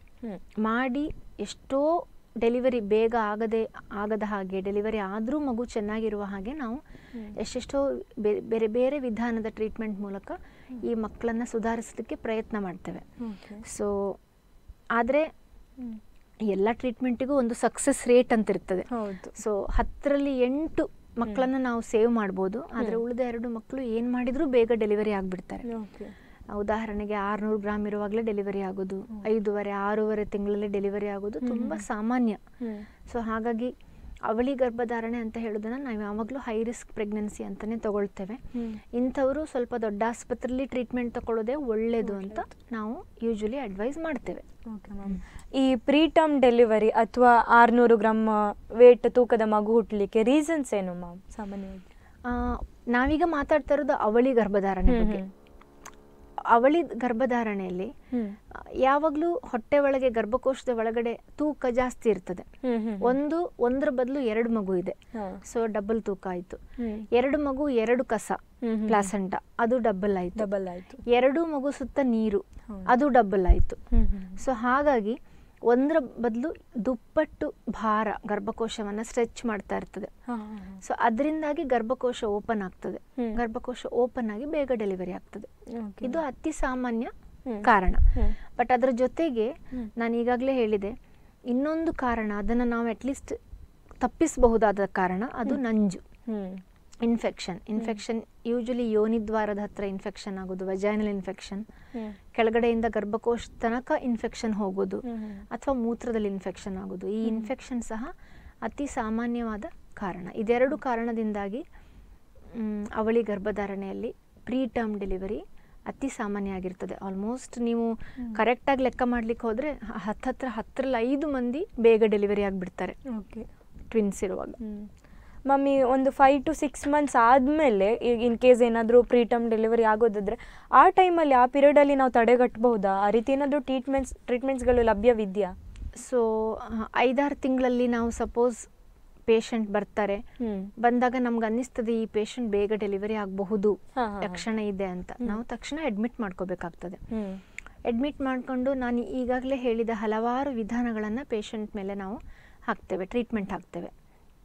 ಕೆಲವೊಮ್ಮೆ ವಾರಕ್ಕೊಂದು ಇಂಜೆಕ್ಷನ್ ಕೊಡ್ತೇವೆ, ದಿವಸ ತಗೊಳ್ಳುವ ಮಾತ್ರೆ ಕೊಡ್ತೇವೆ, ಗರ್ಭಕೋಶದಲ್ಲಿ ನೋವು ಬರದ ಹಾಗೆ ನೋಡ್ಕೊಳ್ತೇವೆ. ಈ ಗರ್ಭಕೋಶದ ದ್ವಾರಕ್ಕೆ ಸ್ಟಿಚ್ ಹಾಕೋದು ಅಂತ ನಾವು ಹೇಳ್ತೇವಲ್ಲ, ಅದು ಯೂಶಲಿ 5.5 ತಿಂಗಳ ನಂತರ ಅದನ್ನು ಹಾಕಿ ಪ್ರಯೋಜನ ಬರೋದಿಲ್ಲ. ತುಂಬ ಬೇಗ 3.5-4 ತಿಂಗಳ ಒಳಗಡೆ ಆ ಥರ ಸ್ಟಿಚ್ ಹಾಕಿದರೆ ಪ್ರಯೋಜನ ಬರ್ತದೆ. 5-6 ತಿಂಗಳ ನಂತರ ಯೂಶಲಿ ಗರ್ಭಕೋಶಕ್ಕೆ ಸ್ಟಿಚ್ ಹಾಕೋದಿಲ್ಲ, ಯಾಕಂದರೆ ಸ್ಟಿಚ್ ಹಾಕುವ ಒಂದು ಪ್ರೊಸೀಜರಿಂದಾಗಿ ಕೆಲವೊಮ್ಮೆ ಡೆಲಿವರಿ ಆಗ್ತದೆ. ಓಕೆ, ಸೊ ಅದ್ರ ಜೊತೆಗೆ ಇನ್ಫೆಕ್ಷನ್, ಎಲ್ಲೆಲ್ಲ ಇನ್ಫೆಕ್ಷನ್ ಇದೆ ಅಂತ ಹುಡುಕಾಡ್ತೇವೆ. ಎಲ್ಲಿ ನಮಗೆ ಇನ್ಫೆಕ್ಷನ್ ಅಥವಾ ನಂಜು ಕಾಣಿಸ್ತದೆ ಅದನ್ನು ಟ್ರೀಟ್ಮೆಂಟ್ ಕೊಡ್ತೇವೆ. ಪ್ಲಸ್ ನಾವೀಗ ಹೇಳಿದ ಹಾಗೆ steroids injection, magnesium sulphate injection ಕೊಟ್ಬಿಟ್ಟು ಮಗು ಡೆಲಿವರಿ ಆದರೂ ಮಗು ಚೆನ್ನಾಗಿರಲಿ ಅಂತ ನಾವು ಪ್ರಯತ್ನ ಮಾಡ್ತೇವೆ. ಸೊ ಇಷ್ಟನ್ನೆಲ್ಲ ಮಾಡ್ತೇವೆ. ಮಾಡಿದಾಗ ಎಷ್ಟೋ ಪೇಷಂಟ್ಸಿಗೆ ಇದರಿಂದ ಬೆನಿಫಿಟ್ ಆಗ್ತದೆ. ನಮ್ಮದೇ ಎಕ್ಸ್ಪೀರಿಯನ್ಸಲ್ಲಿ ನಾವು ಹೇಳೋದಾದರೆ, ಈ ಥರ ಅಡ್ಮಿಟ್ ಮಾಡಿಕೊಂಡ್ರೆ 10 ಪೇಷಂಟ್ಸಲ್ಲಿ 5-6 ಪೇಷಂಟ್ ತಿಂಗಳು ತುಂಬುವ ತನಕ ಮುಂದುವರಿತಾರೆ. ಆದರೆ ಕೆಲವರು ಏನು ಮಾಡಿದ್ರು ಡೆಲಿವರಿ ಆಗ್ತಾರೆ. ಮಾಮಿ, ಇನ್ಫರ್ಟಿಲಿಟಿ ಟ್ರೀಟ್ಮೆಂಟ್ ನಡೀತಾ ಇರುತ್ತಲ್ಲ, ಆಗ ಅವಳಿ ಗರ್ಭಧಾರಣೆ ಸಂದರ್ಭಗಳು ಇರುತ್ತೆ. ಇನ್ಫರ್ಟಿಲಿಟಿ ಟ್ರೀಟ್ಮೆಂಟ್ ಆಗುವಾಗ ಈ ರೀತಿ ಅವಳಿ ಗರ್ಭಧಾರಣೆಯನ್ನು ತಡೆಗಟ್ಟಬಹುದಾ, ಅಥವಾ ಆ ರೀತಿ ಚಿಕಿತ್ಸೆ ಏನಾದರೂ ಲಭ್ಯವಿದೆಯಾ? ಇದೊಂದು ತುಂಬ ಇಂಪಾರ್ಟೆಂಟ್ ಪ್ರಶ್ನೆ. ಯಾಕಂದರೆ ತಾನಾಗಿ ಸಹಜವಾಗಿ ಆಗುವ ಅವಳಿ ಗರ್ಭಧಾರಣೆಗಿಂತ ನಾವು ಟ್ರೀಟ್ಮೆಂಟ್ ಮಾಡುವಾಗ ಕೃತಕ ಗರ್ಭಧಾರಣೆಯಲ್ಲಿ ಅವಳಿ ಗರ್ಭಧಾರಣೆ ಆಗುವಂಥದ್ದನ್ನು ತಪ್ಪಿಸಲಿಕ್ಕೆ ಸಾಧ್ಯ. ಸೊ ಅದಕ್ಕೆ ಹಲವಾರು ವಿಧಾನಗಳಿದೆ. ಒಂದು, ಈ ಎಷ್ಟೋ ಕಡೆ ಡಾಕ್ಟರ್ಸ್ ಕೆಲವೊಮ್ಮೆ ಮಕ್ಕಳಾಗಲಿಲ್ಲ ಅಂತ ಟ್ರೀಟ್ಮೆಂಟ್ ಕೊಡುವಾಗ ಮೊಟ್ಟೆ ಜಾಸ್ತಿ ಬರಲಿ ಅಂತ ಕೆಲವು ಮಾತ್ರೆ ಕೊಡ್ತಾರೆ. ಆ ಮಾತ್ರೆ ಕೊಡುವಾಗ ಕೆಲವು ಪೇಷಂಟ್ಸ್ ಏನು ಮಾಡ್ತಾರೆ, ಮಾತ್ರೆ ತಗೊಳ್ತಾನೆ ಹೋಗ್ತಾರೆ, ಅವರಷ್ಟಕ್ಕೆ ಮಾತ್ರೆ ತಗೊಳ್ತಾನೆ ಹೋಗ್ತಾರೆ. ಮಾನಿಟ್ರಿಂಗಿಗೆ ನಾವು ಕರಿತೇವೆ ಅವರನ್ನು, 11ನೇ ದಿವಸ 12ನೇ ದಿವಸ ಕರಿತೇವೆ. ಕರೆದು ಎಷ್ಟು ಮೊಟ್ಟೆ ಬೆಳೀತಾ ಇದೆ, ಎಷ್ಟು ಮೊಟ್ಟೆ ಬೆಳಿಬಹುದು, ಸೇಫ್ ಇದೆಯಾ ಅನ್ಸೇಫ್ ಇದೆಯಾ ಅಂತ ನೋಡಬೇಕು. ಆದರೆ ಕೆಲವೊಮ್ಮೆ ಪೇಷಂಟ್ಸ್ ಬರೋದೇ ಇಲ್ಲ, ಅವರಷ್ಟಕ್ಕೆ ಅವ್ರು ಇರ್ತಾರೆ, ಗರ್ಭ ಧರಿಸ್ತಾರೆ. ಅದಾಗ 1ರ ಬದಲು 3 ಅಥವಾ 4 ಇರ್ತದೆ. ಸೊ ಅದು ಯಾಕೆ ಆಗ್ತದೆ ಹಾಗೆ ಅಂತ ಹೇಳಿದ್ರೆ, ಮೊಟ್ಟೆ ಬರಬೇಕು ಅಂತ ನಾವು ಕೊಟ್ಟಿರುವ ಮಾತ್ರೆ ಒಬ್ಬೊಬ್ಬರ ದೇಹ ಒಂದೊಂದು ರೀತಿಯಲ್ಲಿ ಅದಕ್ಕೆ ರೆಸ್ಪಾಂಡ್ ಮಾಡ್ತದೆ. ಕೆಲವರು ಎಷ್ಟು ಮಾತ್ರೆ ಕೊಟ್ಟರು ಒಂದೇ ಒಂದು ಮೊಟ್ಟೆ ಬರ್ತದೆ ಅವರಿಗೆ, ಇನ್ನು ಕೆಲವರಿಗೆ ಸಣ್ಣ ಡೋಸ್ ಮಾತ್ರೆ ಕೊಟ್ಟರು 4-5 ಮೊಟ್ಟೆ ಬಂದ್ಬಿಡ್ತದೆ. ಆ 4 ಮೊಟ್ಟೆ ಫಲಿಸ್ತದೆ, 4 ಮೊಟ್ಟೆ ಮಗು ಆಗ್ತದೆ. ಸೊ ಈ ರೀತಿ ಸೈಡ್ ಎಫೆಕ್ಟ್ಸ್ ತುಂಬ ಇರ್ತದೆ. ಸೊ ನಾನು ಯಾಕೆ ಇದನ್ನೆಲ್ಲ ಹೇಳ್ತಾ ಇದ್ದೇನೆ ಅಂತ ಹೇಳಿದರೆ, ಇನ್ಫರ್ಟಿಲಿಟಿ ಟ್ರೀಟ್ಮೆಂಟ್ ತಮ್ಮಷ್ಟಕ್ಕೆ ತಾವೇ ಮಾತ್ರೆ ನುಂಗೋದು ತುಂಬ ಅಪಾಯ. ಸೊ ಅದು ಒಂದು ತಪ್ಪಿಸಬಹುದಾದಂಥ ಪ್ರಾಬ್ಲಮ್. ಇನ್ನು ನಾವು ಪ್ರಣಾಳ ಶಿಶು ಅಂತೆಲ್ಲ ಮಾಡ್ತೇವೆ, ಪ್ರಣಾಳ ಶಿಶು ಟೆಸ್ಟ್ ಟ್ಯೂಬ್ ಎಲ್ಲ ಮಾಡ್ತೇವೆ. ಆವಾಗ ತುಂಬ ಪ್ರಿಕಾಷನ್ಸ್ ತಗೊಂಡೇ ಮಾಡ್ತೇವೆ ನಾವು. ಮುಂಚಿನ ಕಾಲದಲ್ಲಿ ಒಂದು 10 ವರ್ಷದ ಹಿಂದೆ 4-5 ಭ್ರೂಣಗಳನ್ನೆಲ್ಲ ಒಳಗೆ ಹಾಕ್ತಿದ್ರು. ಬಟ್ ಈಗ ಯಾರೂ ಹಾಗೆ ಮಾಡೋದಿಲ್ಲ. ಒಂದೇ ಒಳ್ಳೆಯ ಕ್ವಾಲಿಟಿ ಭ್ರೂಣವನ್ನು 1 ಅಥವಾ 2 ಮಾತ್ರ ಸೆಲೆಕ್ಟ್ ಮಾಡಿ ಒಳಗೆ ಹಾಕಿಬಿಟ್ಟು ಆದಷ್ಟು ಇನ್ಫರ್ಟಿಲಿಟಿ ಡಾಕ್ಟರ್ಸ್ ಈ ಎಲ್ಲ ಮುನ್ನೆಚ್ಚರಿಕೆಯನ್ನು ತಗೊಳ್ತಾರೆ. ಅಂದರೆ 2 ಅಥವಾ 3 ಮಕ್ಕಳಾಗಬಾರ್ದು, ಒಂದೇ ಮಗು ಆಗಬೇಕು ಅಂತ ತುಂಬ ಟ್ರೈ ಮಾಡ್ತಾರೆ. ಡಾಕ್ಟರ್, ಈ ಒಂದೇ ಸಂದರ್ಭದಲ್ಲಿ 3 ಮಗು ಅಥವಾ 3ಕ್ಕಿಂತ ಜಾಸ್ತಿ ಇದ್ದಾಗ ಏನು ಮಾಡಬೇಕು? ಅದಕ್ಕೆ ಟ್ರೀಟ್ಮೆಂಟ್ಸ್ ಏನು ಅಥವಾ ಕಾರಣಗಳೇನು ಡಾಕ್ಟರ್? ಯೂಶ್ವಲಿ 3ಕ್ಕಿಂತ ಜಾಸ್ತಿ ಮಗು ಒಳಗಿರ್ಲಿಕ್ಕೆ ಇನ್ಫರ್ಟಿಲಿಟಿ ಟ್ರೀಟ್ಮೆಂಟಿಂದಲೇ ಕಾರಣ ಇರ್ತದೆ. ಅಂದರೆ ನಾನು ಈಗಾಗಲೇ ಹೇಳಿದ ಹಾಗೆ ಮೊಟ್ಟೆ ಬರೆಸಲಿಕ್ಕೆ ಮಾತ್ರೆ ತಗೊಂಡು ಕರೆಕ್ಟಾಗಿ ಮಾನಿಟರ್ ಮಾಡ್ಕೊಳ್ಳದೆ ಇರೋದು, ಅಥವಾ ಪ್ರಣಾಳ ಶಿಶು ಮಾಡೋದು, ಈ ಥರ ಮಾಡಿದವಾಗ ಕೆಲವೊಮ್ಮೆ 3 ಅಥವಾ ಅದಕ್ಕಿಂತ ಜಾಸ್ತಿ ಮಕ್ಕಳು ಹೊಟ್ಟೆ ಒಳಗೆ ಇರ್ತಾರೆ. ನಾನು ಈಗಾಗಲೇ ಹೇಳಿದ ಹಾಗೆ ಟ್ವಿನ್ಸ್ ಇದ್ರೇನು ಸಾಧಾರಣ 4 ಮಂದಿ, 10ರಲ್ಲಿ 4 ಮಂದಿಗೆ ಬೇಗ ಡೆಲಿವರಿ ಆಗಿ ಹೋಗ್ತದೆ. ಸೊ ಹಾಗಾಗಿ ಟ್ರಿಪ್ಲೆಟ್ಸ್ ಅಂತ ಹೇಳಿದ್ರೆ, ಅಂದರೆ 3 ಮಕ್ಕಳು ಅಥವಾ ಅದಕ್ಕಿಂತ ಜಾಸ್ತಿ ಇದ್ರೆ ಬೇಗ ಡೆಲಿವರಿ ಆಗುವ ಚಾನ್ಸಸ್ ಇನ್ನೂ ಜಾಸ್ತಿ ಆಗ್ತದೆ. ಅಂದರೆ ಆಲ್ಮೋಸ್ಟ್ 60%, 70% ಪೇಷಂಟ್ಸು 7 ತಿಂಗಳ ಒಳಗಡೆನೆ ಡೆಲಿವರಿ ಆಗಿ ಹೋಗ್ತಾರೆ. ಸೊ ಇದು ಚೆನ್ನಾಗಿ ಅಲ್ವೇ ಅಲ್ಲ. ಸೊ ಆ ರೀತಿ ಡೆಲಿವರಿ ಆದರೆ ಒಂದೇ ಮಗುನ ಕಳ್ಕೊಳ್ತಾರೆ, ಇಲ್ಲ ಅದು ಉಳಿದ್ರೂ ಬುದ್ಧಿಮಾಂದ್ಯ ಮಗು ಆಗ್ತದೆ. ಸೊ ಈ ರೀತಿ ಆಗಬಾರ್ದು ಅಂತ ಒಂದು ಮಲ್ಟಿಫೀಟಲ್ ಪ್ರೆಗ್ನೆನ್ಸಿ ರಿಡಕ್ಷನ್ ಅಂತ ಒಂದು ಆಯ್ಕೆಯನ್ನು ನಾವು ಪೇಷಂಟಿಗೆ ಕೊಡ್ತೇವೆ. ಈ ಆಯ್ಕೆಯಲ್ಲಿ ಏನು ಮಾಡ್ತೇವೆ ಅಂತ ಹೇಳಿದರೆ, ಸಣ್ಣ ಗರ್ಭ ಇರುವಾಗಲೇ ಒಂದು ಪರ್ಟಿಕ್ಯುಲರ್ ಮೆಡಿಸಿನನ್ನು ಯಾವುದಾದ್ರೂ ಒಂದು ಮಗು ನಾವು ಸೆಲೆಕ್ಟ್ ಮಾಡ್ತೇವೆ. ಅದು ಸಣ್ಣ ಮಗು, ಅಂದರೆ ಸೈಜಲ್ಲಿ ತುಂಬ ಚಿಕ್ಕ ಮಗು, ಅಥವಾ ಚೆನ್ನಾಗಿಲ್ಲದೆ ಇರುವ ಮಗು, ಬೆಳೆದೇ ಇಲ್ಲದೆ ಇರುವ ಮಗು, ನೀರು ಚೆನ್ನಾಗಿಲ್ಲ, ಈ ಮಗು ಚೆನ್ನಾಗಾಗ್ಲಿಕ್ಕಿಲ್ಲ ಅಂತ ಯೂಶಲಿ ಸೆಲೆಕ್ಟ್ ಮಾಡಿಬಿಟ್ಟು, ಅಥವಾ ನಮಗೆ ಪ್ರೊಸೀಜರ್ ಮಾಡಲಿಕ್ಕೆ ಯಾವ ಮಗು ಈಸಿಲಿ ಸೂಕ್ತ ಇರ್ತದೆ ಆ ಮಗುನ ಸೆಲೆಕ್ಟ್ ಮಾಡಿ ಆ ಮಗುವಿನ ಹಾರ್ಟಲ್ಲಿ ಒಂದು ಪರ್ಟಿಕ್ಯುಲರ್ ಮೆಡಿಸಿನನ್ನು ಹಾಕಿ ಆ ಮಗುವಿಗೆ ರಕ್ತ ಸಂಚಾರವನ್ನು ಬಂದ್ ಮಾಡ್ತೇವೆ ನಾವು. ಇದಕ್ಕೆ ನಾವು ಮಲ್ಟಿಫೀಟಲ್ ಪ್ರೆಗ್ನೆನ್ಸಿ ರಿಡಕ್ಷನ್ ಅಂತ ಹೇಳ್ತೇವೆ. ಸೊ ಈ ರೀತಿ ಮಾಡೋದ್ರಿಂದ ಏನಾಗ್ತದೆ ಅಂತ ಹೇಳಿದರೆ, 3 ಅಥವಾ 4 ಇದ್ದದನ್ನು 2ಕ್ಕೆ ಇಳಿಸ್ತೇವೆ, ಅವಳಿ ಗರ್ಭಧಾರಣೆಯನ್ನಾಗಿ ಕನ್ವರ್ಟ್ ಮಾಡ್ತೇವೆ.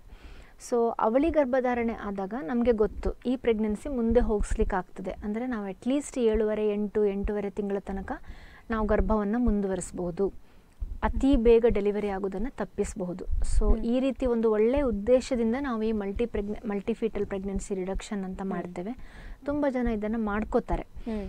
ಸೊ ಯಾವುದೇ ಪ್ರೊಸೀಜರ್ ಮಾಡುವಾಗ, ಒಂದು ಸರ್ಜಿಕಲ್ ಪ್ರೊಸೀಜರ್ ನಾವು ಮಾಡುವಾಗ, ಅದು ಎಷ್ಟೇ ಸಿಂಪಲ್ ಪ್ರೊಸೀಜರ್ ಇರಲಿ, 100 ಜನಕ್ಕೆ ನಾವು ಈ ಪ್ರೊಸೀಜರ್ ಮಾಡಿದರೆ, ನಾವು ಗರ್ಭಕೋಶದ ಒಳಗಡೆ ಮಾಡೋದ್ರಿಂದ, ಸೂಜಿ ಹಾಕಿ ಮಾಡೋದ್ರಿಂದ 100ರಲ್ಲಿ ಒಂದು 5 ಮಂದಿಗೆ ಏನಾಗುತ್ತೆ, ನೆಕ್ಸ್ಟ್ 2 ವಾರದಲ್ಲಿ ಕೆಲವೊಮ್ಮೆ ನೀರು ಹೋಗ್ತದೆ, ಬ್ಲೀಡಿಂಗ್ ಆಗ್ತದೆ, ಮಿಸ್ಕ್ಯಾರೇಜ್ ಆಗ್ತದೆ, ಅಂದರೆ ಅಬಾರ್ಷನ್ ಆಗ್ತದೆ. ಸೊ ಇದು 100ರಲ್ಲಿ 5%. ಸೊ ಈ ರಿಸ್ಕನ್ನು ಸಹ ನಾವು ಕ್ಲಿಯರ್ ಆಗಿ ಪೇಷಂಟಿಗೆ ಮನದಟ್ಟು ಮಾಡ್ತೇವೆ. ಸೊ ಕೆಲವೊಮ್ಮೆ ಈ ಆಯ್ಕೆ ಮಾಡೋದು ಕಷ್ಟ ಇರ್ತದೆ ಕೆಲವರಿಗೆ, ಮಾಡಿಸ್ಕೊಳ್ಳೋದಾ ಬೇಡವಾ ಅಂತ. ಯಾಕಂದರೆ 2 ಕಡೆ ಒಳ್ಳೆಯದು ಕೆಟ್ಟದ್ದು ಇರ್ತದೆ. ಆದರೆ ಟ್ರಿಪ್ಲೆಟ್ಸ್ ಅಂತ ಹೇಳೋದು ಮುಂದುವರೆದ್ರೆ ಅದರಲ್ಲಿ ಕೆಟ್ಟದ್ದೇ ಸ್ವಲ್ಪ ಜಾಸ್ತಿ ಇರ್ತದೆ. ಸೊ 6 ತಿಂಗಳಲ್ಲೇ 6.5 ತಿಂಗಳಲ್ಲಿ ಡೆಲಿವರಿ ಆಗೋ ಚಾನ್ಸಸ್ 50%ಗಿಂತ ಜಾಸ್ತಿ ಇರ್ತದೆ. ಸೊ ಅದನ್ನು ತಪ್ಪಿಸ್ಲಿಕ್ಕೋಸ್ಕರ ಕೆಲವೊಮ್ಮೆ ಈ ಪ್ರೊಸೀಜರನ್ನು ನಾವು ಮಾಡ್ತೇವೆ. ಇದು ನಮ್ಮಲ್ಲಿ ಅವೈಲೇಬಲ್ ಇದೆ, ನಮ್ಮಲ್ಲಿ ನಾವು ಈ ಪ್ರೊಸೀಜರ್ ತುಂಬ ಮಾಡ್ತೇವೆ. ಹಾಗೆಯೇ ಈ ಮಲ್ಟಿಫೀಟಲ್ ಪ್ರೆಗ್ನೆನ್ಸಿ ರಿಡಕ್ಷನ್ ಯಾವ ಮಂತಲ್ಲಿ ಮಾಡ್ತಾರೆ ಮ್ಯಾಮ್? ಮಲ್ಟಿಫೀಟಲ್ ಪ್ರೆಗ್ನೆನ್ಸಿ ರಿಡಕ್ಷನ್ ಮಾಡೋದು ಯಾವಾಗಲೂ 3 ತಿಂಗಳಿಗೆ. ನಾವು 3 ತಿಂಗಳು ಅಂತ ನಾವು ಸಾಮಾನ್ಯ ಜನರ ಭಾಷೆಯಲ್ಲಿ ಹೇಳಿದರೆ, ಅದನ್ನು ನಾವು ವೀಕ್ಸ್ ಅಂದರೆ ವಾರಗಳಲ್ಲಿ ಕನ್ವರ್ಟ್ ಮಾಡಿಕೊಂಡು 11 ವೀಕ್ಸ್ ಅಂತ ಹೇಳ್ತೇವೆ. ಅದು ಆ್ಯಕ್ಚುಲಿ 3 ತಿಂಗಳಲ್ಲ, 2.5 ತಿಂಗಳಾಗ್ತದೆ 11 ವೀಕ್ಸ್ ಅಂದರೆ. ಸೊ ಇದನ್ನೆಲ್ಲ ನಾವು ಕರೆಕ್ಟಾಗಿ ಪ್ಲ್ಯಾನ್ ಮಾಡಿ ಮಾಡುವಂತಹ ಒಂದು ಪ್ರೊಸೀಜರ್ ಇದು. ಸೊ ಇಂಥ ಪೇಷಂಟ್ಸ್ ನಮ್ಮ ಸೆಂಟರಿಗೆ 2 ತಿಂಗಳಿಗೆ ಬಂದು ಸ್ಕ್ಯಾನ್ ಮಾಡಿಕೊಂಡು ಇದ್ರ ಬಗ್ಗೆ ಕೂಲಂಕಷವಾಗಿ ಡಿಸ್ಕಷನ್ ಮಾಡಿ ಪ್ಲ್ಯಾನ್ ಮಾಡಿ ಎಲ್ಲವನ್ನು ಅರ್ಥ ಮಾಡಿಕೊಂಡು ಮಾಡುವಂತಹ ಪ್ರೊಸೀಜರ್. ಸೊ 2 ತಿಂಗಳಿಗೆ ಅವರು ನಮ್ಮ ಸೆಂಟರ್ಗೆ ಬರಬೇಕಂದ್ರೆ ಒಳ್ಳೇದು. ಹೌದು. ಇನ್ ಕೇಸ್ ಏನಾದರೂ 3 ಮಂತ್ಸ್ ನಂತರ ಬಂದರೆ ಮಾಡ್ತೇವೆ. 3 ಮಂತ್ಸ್ ನಂತರ ಬಂದರೂ ಮಾಡ್ಲಿಕ್ಕೆ ಆಗ್ತದೆ ಈ ಪ್ರೊಸೀಜರನ್ನು. ಆದಷ್ಟು 4 ತಿಂಗಳ ಒಳಗಡೆ ಮಾಡುವಂತಹ ಪ್ರೊಸೀಜರ್ ಇದು. Okay ma'am. ಕೆಲವೊಮ್ಮೆ ಏನಾಗುತ್ತೆ, ಅವಳಿ ಗರ್ಭಧಾರಣೆ ಸಂದರ್ಭದಲ್ಲಿ ಒಂದು ಮಗು ಆರೋಗ್ಯವಾಗಿರುತ್ತೆ, ಇನ್ನೊಂದು ಅನಾರೋಗ್ಯದಿಂದ ಬಳಲ್ತಾ ಇರುತ್ತೆ. ಇದಕ್ಕೆ ಕಾರಣ ಏನು ಮತ್ತು ಚಿಕಿತ್ಸೆಗಳು ಯಾವ ರೀತಿ ಅದಕ್ಕೆ ನೀಡಬಹುದು ಅಂತ? ಸೊ ಟ್ವಿನ್ಸ್ ಅಂತ ಹೇಳಿದ ಕೂಡಲೇ 2 ವ್ಯಕ್ತಿಗಳು. ಸೊ ಒಂದು ಮಗು ಇದ್ದಾಗ ನಾವು 3% ಅಂತ ಹೇಳ್ತೇವೆ ಅಂಗವಿಕಲತೆಯ ರಿಸ್ಕ್. ಸೊ ಆಬ್ವಿಯಸ್ಲಿ 2 ಮಕ್ಕಳಿದ್ದಾಗ 6% ಆಗ್ತದಲ್ವಾ ಅದು. ಸೊ ಹಾಗಾಗಿ ಟ್ವಿನ್ಸ್ ಅಲ್ಲಿ ಹೊಟ್ಟೆಯಲ್ಲಿರುವ ಮಗುವಿಗೆ ಏನಾದರೂ ಒಂದು ವಿಕಲಾಂಗತೆ ಬರುವ ಚಾನ್ಸಸ್ ಸ್ವಲ್ಪ ಜಾಸ್ತಿ. ಸೊ ಒಂದೇ ಮಗುಗೆ ಎಫೆಕ್ಟ್ ಆಗ್ಬೋದು, ಅದು ಆ ಮಗುವಿನ ಅದೃಷ್ಟ ಅಷ್ಟೇ ಹೇಳಬೇಕಾಗ್ತದೆ. ಸೊ ಏನಾಗುತ್ತೆ ಅಂತ ಹೇಳಿದ್ರೆ, ಒಂದು ಮಗು ಚೆನ್ನಾಗಿದೆ ಇನ್ನೊಂದು ಮಗು ಚೆನ್ನಾಗಿಲ್ಲ ಅಂತ ಹೇಳುವಾಗ ಒಂದು ವಿಷಯ ನಾವು ನೋಡ್ಕೋಬೇಕು. ಈ ಚೆನ್ನಾಗಿಲ್ಲದೆ ಇರುವ ಮಗು ಅಂದ್ರೆ ವಿಕಲಾಂಗತೆ ಇರುವ ಮಗು ಮುಂದೆ ತೊಂದರೆ ಕೊಡಬಹುದಾ? ಅದಕ್ಕೆ ಉದಾಹರಣೆ ಏನಂದ್ರೆ, ನಾವು ಏನೆನ್ಕೆಫಾಲಿ ಅಂತ ಒಂದು ವಿಕಲಾಂಗತೆ ಇದೆ. ಅಂದ್ರೆ ಮೆದುಳಿನ ಸುತ್ತಲೂ ಮೂಳೆನೇ ಇರೋದಿಲ್ಲ ಈ ಮಗುಗೆ, ಮೆದುಳು ತೇಲ್ತಾ ಇರ್ತದೆ. ಸೊ ಈ ರೀತಿ ಒಂದು ಪ್ರಾಬ್ಲಮ್ ಇದ್ದಾಗ ಏನಾಗ್ತದೆ ಅಂತ ಹೇಳಿದ್ರೆ, ಇನ್ನೊಂದು ಮಗು ಚೆನ್ನಾಗಿರ್ತದೆ, ಆದ್ರೆ ಈ ಊನ ಇರುವ ಮಗು ಸುತ್ತ ನೀರು ಜಾಸ್ತಿ ತುಂಬಲಿಕ್ಕೆ ಶುರು ಆಗ್ತದೆ. ಸೊ ಜಾಸ್ತಿ ನೀರು ತುಂಬಿ ಹೊಟ್ಟೆ ಟೈಟ್ ಆಗಿ ಅಬಾರ್ಷನ್ ಆಗ್ಬಿಡ್ತದೆ, ಅಥವಾ 7 ತಿಂಗಳಿಗೆ ಡೆಲಿವರಿ ಆಗ್ಬಿಡ್ತದೆ. ಆಗ ಏನಾಗುತ್ತೆ, ಆ ಮಗು ಹೇಗೂ ಕೈಗೆ ಸಿಗೋದಿಲ್ಲ, ಬೇಗ ಡೆಲಿವರಿ ಆಗಿರೋದ್ರಿಂದ ಈ ಮಗುನು ಸಿಗೋದಿಲ್ಲ, ನಾರ್ಮಲ್ ಇರುವ ಮಗುನು ಕೈ ತಪ್ಪಿ ಹೋಗ್ತದೆ. ಸೊ ಈ ಒಂದು ಫ್ಯಾಕ್ಟರ್ನ ನಾವು ಡಿಸೈಡ್ ಮಾಡಬೇಕು. ಈ ವಿಕಲಾಂಗತೆ ಇರುವ ಮಗು ಮುಂದುವರೆದು ಇನ್ನೊಂದು ಮಗುವಿಗೆ ತೊಂದರೆ ಕೊಡುವ ಚಾನ್ಸ್ ಇದೆಯಾ? ಆ ಥರ ಇದ್ರೆ ಆ ಮಗುವನ್ನ ನಾವು ರಕ್ತ ಸಂಚಾರವನ್ನ ಬಂದ್ ಮಾಡಿ ಅದನ್ನ ಸ್ಟಾಪ್ ಮಾಡ್ತೇವೆ.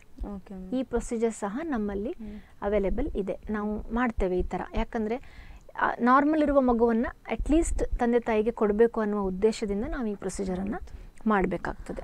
ಮ್ಯಾಮ್, ಸಪೋಸ್ ಏನಾದರೂ 9 ಮಂತ್ಸಿಗೆ ಡೆಲಿವರಿ ಆಗಿದ್ರೂ ಈ ಒಂದು ಮಗು ಅಂಗವೈಕಲ್ಯದಿಂದ ಸಫರ್ ಆಗ್ತಾ ಇದ್ರೆ ಅಥವಾ ಬುದ್ಧಿಮಾಂದ್ಯದಿಂದ ಇನ್ನೊಂದು ಮಗು ಅಫೆಕ್ಟ್ ಆಗೋ ಚಾನ್ಸಸ್ ಇರುತ್ತಾ after the delivery of 9 months? After the delivery ಹಾಗೆ ಆಗೋದಿಲ್ಲ. ಯಾಕಂದ್ರೆ ಒಂದು ಮಗು ಚೆನ್ನಾಗಿದೆ ಅಂತ ನಾವು ಆಲ್ರೆಡಿ ಸ್ಕ್ಯಾನಿಂಗ್ ನಲ್ಲಿ ನೋಡಿರ್ತೇವೆ. ಮತ್ತೆ ಹಾಗೆ ಎಲ್ಲಾ ಪ್ರಾಬ್ಲಮ್ ಅನ್ನು ನಾವು ಗರ್ಭದಲ್ಲಿ ಹೇಳಲಿಕ್ಕೆ ಬರೋದಿಲ್ಲ. ಆದ್ರೆ ಹೆಚ್ಚಿನ ಪ್ರಾಬ್ಲಮ್ ಅನ್ನು ನಾವು ರೂಲ್ ಔಟ್ ಮಾಡಿರ್ತೇವೆ. ಸೊ ಹುಟ್ಟಿದ ಮೇಲೆ ಮಗುವಿಗೆ ತೊಂದರೆ ಬರೋದಿಲ್ಲ, ಆದ್ರೆ ಗರ್ಭದೊಳಗಿದ್ದಾಗ ತೊಂದರೆ ಬರ್ತದ ಅಂತ ನಾವು ನೋಡ್ಕೋಬೇಕಾಗ್ತದೆ.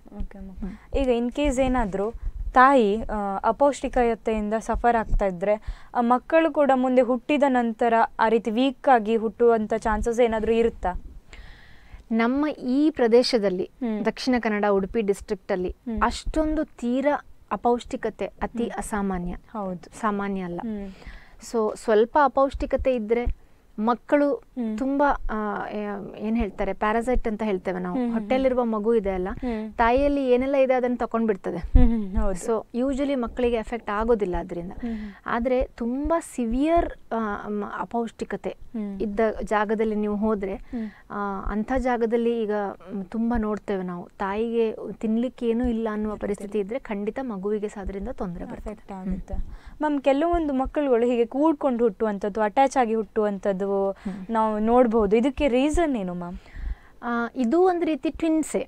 ಆದ್ರೆ ಟ್ವಿನ್ಸ್ ಅಂತ ಹೇಳಿದ್ರೆ ಒಂದು ಭ್ರೂಣ ಸ್ಪ್ಲಿಟ್ ಆಗಿ 2 ಆಗುವಂಥದ್ದು. ಅದು ಹೊಟ್ಟೆಯಲ್ಲಿ ಭ್ರೂಣ ಆಗಿ ಕೂಡಲೇ ಸ್ಪ್ಲಿಟ್ ಆದ್ರೆ 2 ಸಪರೇಟ್ ಮಗು ಆಗ್ತದೆ. ತುಂಬಾ ಒಂದು 4-5 ದಿವಸ ಬಿಟ್ಟು ಅದು ಸ್ಪ್ಲಿಟ್ ಆದ್ರೆ ಪೂರ್ತಿ ಸ್ಪ್ಲಿಟ್ ಆಗೋದಿಲ್ಲ, ಒಂದು ಪಾರ್ಟ್ ಕೂಡ್ಕೊಂಡೇ ಇರ್ತದೆ. ಸೊ ಅದರಿಂದಾಗಿ ನಾವು ಇದಕ್ಕೆ ಸಯಾಮಿಸ್ ಟ್ವಿನ್ಸ್ ಅಂತ ಹೇಳ್ತೇವೆ, ಅಥವಾ ಕಂಜಾಯಿಂಟ್ ಟ್ವಿನ್ಸ್ ಅಂತ ಹೇಳ್ತೇವೆ. ಅತಿ ಅಪರೂಪದ ಒಂದು ಪ್ರಾಬ್ಲಮ್ ಇದು. ಆದ್ರೆ ಪೇಷಂಟ್ ಕರೆಕ್ಟ್ ಟೈಮಿಗೆ ಒಳ್ಳೆ ಜಾಗದಕ್ಕೆ ಬಂದು ಸ್ಕ್ಯಾನ್ ಮಾಡ್ಕೊಂಡ್ರೆ ಇದನ್ನ 3 ತಿಂಗಳಿಗೆ ಪತ್ತೆ ಹಚ್ಚಬಹುದು, ಈ ಗರ್ಭವನ್ನ ತೆಗಿಸಬಹುದು. ತೆಗಿಸಬಹುದಾ ಅಥವಾ ಅದನ್ನ ಎಷ್ಟೋ ಬೇರೆ ನಮ್ಮ ದೇಶದಲ್ಲೂ ಹಾಗೆ ಇದೆಲ್ಲ ಲೇಟ್ ಆಗಿ ಗೊತ್ತಾದ್ರೆ ಗರ್ಭ ಮುಂದುವರಿಸಿ ಸಿಸೇರಿಯನ್ ಮಾಡಿ ಮಕ್ಕಳನ್ನ ತೆಗೆದು ಸಕ್ಸಸ್ಫುಲ್ ಆಗಿ ಆ 2 ಮಕ್ಕಳನ್ನ ಸಪರೇಟ್ ಮಾಡಿ 2 ಮಕ್ಕಳು ಚೆನ್ನಾಗಿ ಬದುಕಿದ ಉದಾಹರಣೆಗಳು ಬೇಕಾದಷ್ಟಿದೆ. ಓಕೆ ಮ್ಯಾಮ್, ಈ ರೀತಿ ಅಟ್ಯಾಚ್ ಆಗಿರುತ್ತಲ್ಲ, ಕೆಲವೊಮ್ಮೆ ಏನಾಗುತ್ತೆ ಗೊತ್ತಾಗಲ್ಲ, ಅಥವಾ ಪೇಷಂಟ್ಸ್ ನಿಷ್ಕಾಳಜಿ ಮಾಡಿದರೆ ಡೆಲಿವರಿ ಆಗಿಬಿಡುತ್ತೆ. ಅದಾದ ನಂತರ ಆ ಸಯಾಮಿ ಮಕ್ಕಳುಗಳು ಯಾವ ರೀತಿಯಾದಂಥ ತೊಂದರೆಯನ್ನು ಅನುಭವಿಸ್ತಾರೆ ಮ್ಯಾಮ್? ಈ ಸಯಾಮೀಸ್ ಮಕ್ಕಳು ನಾರ್ಮಲ್ ಡೆಲಿವರಿ ಆಗಲಿಕ್ಕೆ ಸಾಧ್ಯನೇ ಇಲ್ಲ.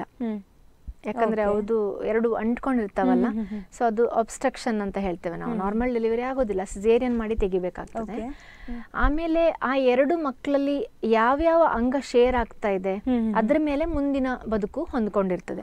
ಕೆಲವೊಮ್ಮೆ ಹಾರ್ಟೇ ಶೇರ್ ಆಗ್ತದೆ, ಲಂಗ್ಸ್ ಶೇರ್ ಆಗ್ತದೆ, ಬ್ರೈನ್ ಶೇರ್ ಆಗ್ತದೆ. ಇಂಪಾರ್ಟೆಂಟ್ ಆರ್ಗನ್ ಶೇರ್ ಆದರೆ ಮೇಜರ್ ಆಪರೇಷನ್, ದೊಡ್ಡ ಸೆಂಟ್ರಿಗೆ ಹೋಗಿ ಮೇಜರ್ ಆಪರೇಷನ್ ಮಾಡಿ ಅದನ್ನು ಸಪ್ರೇಟ್ ಮಾಡಬೇಕಾಗ್ತದೆ. ಇಲ್ಲ ಚಿಕ್ಕ ಚಿಕ್ಕ ಅಂಗ, ಈಗ ಫಾರ್ ಎಕ್ಸಾಂಪಲ್ ಬಟಕ್ಸ್ ಶೇರ್ ಆದರೆ ಏನಾಗೋದಿಲ್ಲ, ಅದನ್ನು ಸಪ್ರೇಟ್ ಮಾಡಲಿಕ್ಕೆ ಈಸಿ. ಸೊ ಯಾವ್ಯಾವ ಅಂಗ ಶೇರ್ ಆಗಿದೆ ಅದ್ರ ಮೇಲೆ ಮುಂದಿನ ಬದುಕು ಡಿಪೆಂಡ್ ಆಗ್ತದೆ. ಓಕೆ ಮ್ಯಾಮ್, ಈ ಮೊನೊಕೊರಿಯಾನಿಕ್ ಅವಳಿ ಮಕ್ಕಳಲ್ಲಿ ಏನೆಲ್ಲ ತೊಂದರೆ ಬರಬಹುದು, ಇದಕ್ಕೇನಾದರೂ ಪರಿಹಾರ ಇದೆಯಾ ಮ್ಯಾಮ್? ಮೊನೊಕೊರಿಯಾನಿಕ್ ಅಂದ್ರೆ ಒಂದೇ ಕಸದ ಮೂಲಕ 2 ಮಕ್ಕಳಿಗೆ ರಕ್ತ ಹರಿತಾ ಇರ್ತದೆ. ಸೊ ಒಂದು ಮಗುವಿನ ರಕ್ತ ಇನ್ನೊಂದಕ್ಕೆ ಸಂಚಾರ ಆಗ್ತಾ ಇರ್ತದೆ. ಸೊ ಇದರಲ್ಲಿ ಸಾಧಾರಣ 10 ಮಕ್ಕಳು ಈ ತರ ಇದ್ರೆ 10ರಲ್ಲಿ 2 ಅಥವಾ 3 ಪ್ರೆಗ್ನೆನ್ಸಿಯಲ್ಲಿ ತುಂಬಾ ಪ್ರಾಬ್ಲಮ್ ಬರುವ ಚಾನ್ಸ್ ಇರ್ತದೆ. ಸೊ ಇಂಥ ಮಕ್ಕಳಿಗೆ ನಾವು ತುಂಬಾ ಸ್ಕ್ಯಾನ್ ಮಾಡ್ತೇವೆ. ಉದಾಹರಣೆಗೆ 12 ವಾರ 12 ವೀಕ್ಸ್ ನಂತರ ಸಾಧಾರಣ 2-3 ವಾರಕ್ಕೊಂದ್ಸತಿ ನೋಡ್ತಾ ಹೋಗ್ತೇವೆ. ನಮ್ಮಲ್ಲಿ ನಮ್ಮ ಡಿವಿಷನ್ ಆಫ್ ಫೀಟಲ್ ಮೆಡಿಸಿನ್ ಅಂತ ಬೇರೆನೆ ಡಿವಿಷನ್ ಆಗಿದೆ ಇವಾಗ. ಸೊ ಮಕ್ಕಳಲ್ಲಿ ಬರಬಹುದಾದಂತಹ ತೊಂದರೆಗಳನ್ನ ಪತ್ತೆ ಹಚ್ಚಿ ಟ್ರೀಟ್ಮೆಂಟ್ ಕೊಡುವ ಬೇರೆನೆ ಸೆಕ್ಷನ್ ಆಗಿದೆ ನಮ್ದು ಇವಾಗ. ಈ ಸೆಕ್ಷನ್ ಅಲ್ಲಿ ನಾವು ತುಂಬಾ ಪೇಷಂಟ್ಸ್ ನೋಡ್ತೇವೆ ಮೊನೊಕೊರಿಯಾನಿಕ್ ಟ್ವಿನ್ಸ್ ಅನ್ನ. ಸೊ ಅದರಲ್ಲಿ ಕೆಲವೊಮ್ಮೆ ಒಂದರಿಂದ ಇನ್ನೊಂದಕ್ಕೆ ರಕ್ತ ಸಂಚಾರ ಜಾಸ್ತಿ ಹರಿದ್ಬಿಟ್ಟು ಒಂದರಲ್ಲಿ ನೀರು ತುಂಬಾ ಕಡಿಮೆ ಆಗಿ ಇನ್ನೊಂದರಲ್ಲಿ ನೀರು ತುಂಬಾ ಜಾಸ್ತಿ ಆಗಿ ಇಂಬ್ಯಾಲೆನ್ಸ್ ಬರುವ ಸಂಭವ ಇದೆ. ಸೊ ಅದಕ್ಕೆಲ್ಲ ಟ್ರೀಟ್ಮೆಂಟ್ ಅವೈಲೇಬಲ್ ಇದೆ. ಸೊ ಟ್ರೀಟ್ಮೆಂಟ್ ಅಲ್ಲಿ ಕೆಲವೊಮ್ಮೆ ಏನ್ ಮಾಡ್ತೇವೆ ಅಂದ್ರೆ, ಒಂದು ಮಗು ಸ್ವಲ್ಪನೂ ಚೆನ್ನಾಗಿಲ್ಲ, ಅದು ಹೊಟ್ಟೆ ಒಳಗೆ ಹೋಗ್ತದೆ ಅಂತ ಅನ್ಸಿದ್ರೆ ಒಂದು ಮಗುವನ್ನ ಹಾರ್ಟ್ ಬೀಟ್ ಅಂದ್ರೆ ರಕ್ತ ಸಂಚಾರವನ್ನ ಸ್ಟಾಪ್ ಮಾಡ್ತೇವೆ. ಇಲ್ಲ 2 ಮಕ್ಕಳು ಚೆನ್ನಾಗಿದೆ ಆದ್ರೆ ಒಂದರಿಂದ ಒಂದಕ್ಕೆ ರಕ್ತ ಸಂಚಾರ ಹೋಗಬಾರ್ದು ಅಂತಿದ್ರೆ ನಾವು ಬೇರೆ ಟ್ರೀಟ್ಮೆಂಟ್ ಮಾಡ್ತೇವೆ. ಅದಕ್ಕೆ ನಾವು ಫೀಟೋಸ್ಕೋಪಿ, ಲೇಸರ್ ಅಂತ ಹೇಳ್ತೇವೆ. ಸೊ ಈ ಎಲ್ಲ ಟ್ರೀಟ್ಮೆಂಟ್ಗಳಲ್ಲಿ ಹೆಚ್ಚಿನ ಟ್ರೀಟ್ಮೆಂಟ್ ನಮ್ಮ ಸೆಂಟರ್ನಲ್ಲಿ ಅವೈಲೇಬಲ್ ಇದೆ.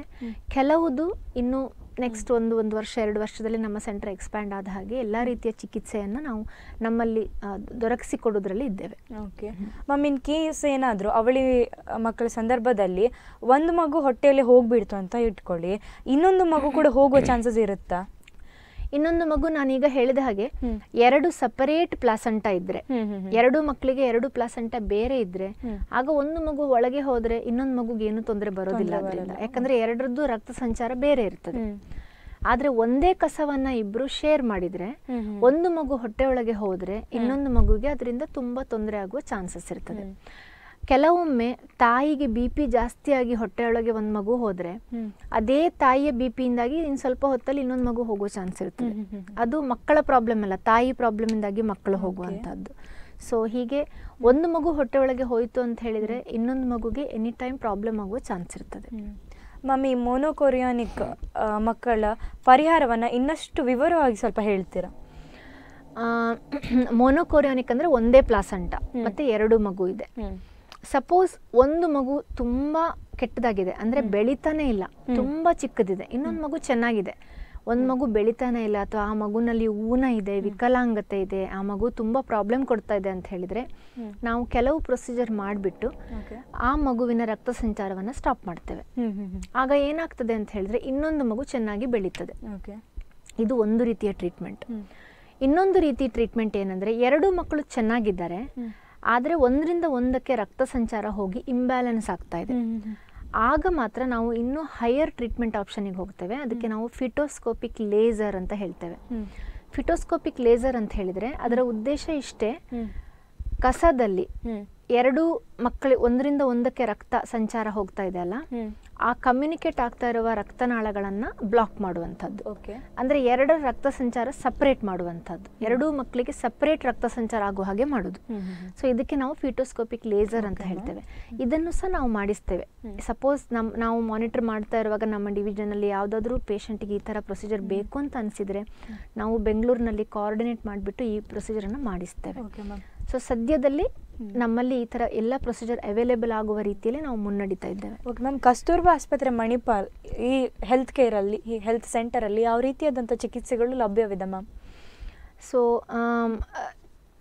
ಟ್ವಿನ್ ಪ್ರೆಗ್ನೆನ್ಸಿ ಅಂತ ಹೇಳೋದು ಸ್ಪೆಷಲಿಸ್ಟ್ ಸ್ಕ್ಯಾನ್ ಮಾಡಬೇಕಾದಂತಹ ಒಂದು ವಿಭಾಗ. ಸ್ಪೆಷಲ್ ಆಗಿ ಮೊನೊಕೊರಿಯಾನಿಕ್ ಟ್ವಿನ್ಸ್ ಅಂತ ಹೇಳ್ತೇವಲ್ಲ, ಇವಾಗಷ್ಟೇ ಹೇಳಿದೆ ನಾನು, ಒಂದೇ ಕಸ ಇದ್ದು ರಕ್ತ ಸಂಚಾರ ಎರಡಕ್ಕೂ ಕಮ್ಯುನಿಕೇಟಿಂಗ್ ಬ್ಲಡ್ ವೆಸಲ್ಸ್ ಇರುವಾಗ ಅದಕ್ಕೆ ನಾವು ಕಾಂಪ್ಲಿಕೇಟೆಡ್ ಟ್ವಿನ್ಸ್ ಅಂತ ಹೇಳ್ತೇವೆ. ಸೊ ನಮ್ಮ ಡಿವಿಷನ್ ಆಫ್ ಫೀಟಲ್ ಮೆಡಿಸಿನ್ನಲ್ಲಿ ಈ ಕಾಂಪ್ಲಿಕೇಟೆಡ್ ಟ್ವಿನ್ಸ್ ಅಂದರೆ ಯಾವ ಟ್ವಿನ್ಸಿಗೆ ಕಾಂಪ್ಲಿಕೇಶನ್ ಇದೆ ಅದನ್ನು ನಾವು ಕಾಂಪ್ಲಿಕೇಟೆಡ್ ಟ್ವಿನ್ಸ್ ಅಂತ ಹೇಳ್ತೇವೆ. ಈ ಎಲ್ಲ ಕಾಂಪ್ಲಿಕೇಟೆಡ್ ಟ್ವಿನ್ಸನ್ನು ರೆಗ್ಯುಲರ್ ಆಗಿ ನಾವು ಸ್ಕ್ಯಾನ್ ಮಾಡಿಬಿಟ್ಟು ಮಾನಿಟರ್ ಮಾಡುವ ವ್ಯವಸ್ಥೆ ನಮ್ಮಲ್ಲಿ ಇದೆ.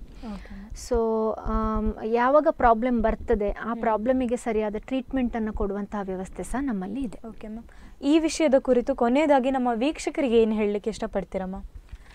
ಸೊ ನೀವು ಅವಳಿ ಗರ್ಭಧಾರಣೆಯಲ್ಲಿ ಎಲ್ಲಕ್ಕಿಂತ ಇಂಪಾರ್ಟೆಂಟ್ ಒಂದು ಸ್ಕ್ಯಾನ್ ಯಾವುದು ಅಂತ ನನ್ನ ಹತ್ರ ಕೇಳಿದರೆ ಅದು 3ನೇ ತಿಂಗಳಲ್ಲಿ ಮಾಡುವ ಸ್ಕ್ಯಾನ್. ಓಕೆ, ಯಾಕಂದರೆ 3ನೇ ತಿಂಗಳಲ್ಲಿ ಅಂದರೆ 12 ವೀಕ್ಸಲ್ಲಿ ಮಾಡುವ ಸ್ಕ್ಯಾನಲ್ಲಿ ಮುಂದೆ ಮಕ್ಕಳಿಗೆ ಏನು ತೊಂದರೆ ಬರಬಹುದು ಅಂತ ಹೆಚ್ಚಿನ ವಿಷಯಗಳನ್ನು ನಾವು ಆ ಟೈಮ್ನಲ್ಲೇ ಪ್ರೆಡಿಕ್ಟ್ ಮಾಡಿ ಅದಕ್ಕೆ ಏನು ಟ್ರೀಟ್ಮೆಂಟ್ ಕೊಡ್ಬೋದು ಅಂತ ಪ್ಲ್ಯಾನ್ ಮಾಡಿ ಇಡೀ ಪ್ರೆಗ್ನೆನ್ಸಿಯನ್ನು ನಾವು ಒಳ್ಳೆ ರೀತಿಯಲ್ಲಿ ತಗೊಂಡು ಹೋಗುವ ನಿಟ್ಟಿನಲ್ಲಿ ಚಿಕಿತ್ಸೆಯನ್ನು ಕೊಟ್ಟು ಒಳ್ಳೆ ಔಟ್ಕಮ್ ಕೊಡಲಿಕ್ಕೆ ನಾವು ಪ್ರಯತ್ನ ಮಾಡಬಹುದು. ಸೊ 3ನೇ ತಿಂಗಳ ಸ್ಕ್ಯಾನನ್ನು ಒಳ್ಳೆ ಸೆಂಟರ್ನಲ್ಲಿ, ಒಂದು ಸ್ಪೆಷಲಿಸ್ಟ್ ಸೆಂಟರ್ನಲ್ಲಿ ನೀವು ಮಾಡ್ಕೊಳ್ಬೇಕು. ಓಕೆ ಮ್ಯಾಮ್, ನಮ್ಮ ಕಾರ್ಯಕ್ರಮಕ್ಕೆ ಬಂದು ಅವಳಿ ಗರ್ಭಧಾರಣೆ ಮತ್ತು ಶಿಶುಗಳು ಎದುರಿಸುವ ಸಮಸ್ಯೆ ಈ ವಿಚಾರದ ಕುರಿತು ಸಮಗ್ರವಾದ ಮಾಹಿತಿಯನ್ನು ನೀಡಿದ್ದಕ್ಕೆ ಧನ್ಯವಾದಗಳು ಮ್ಯಾಮ್.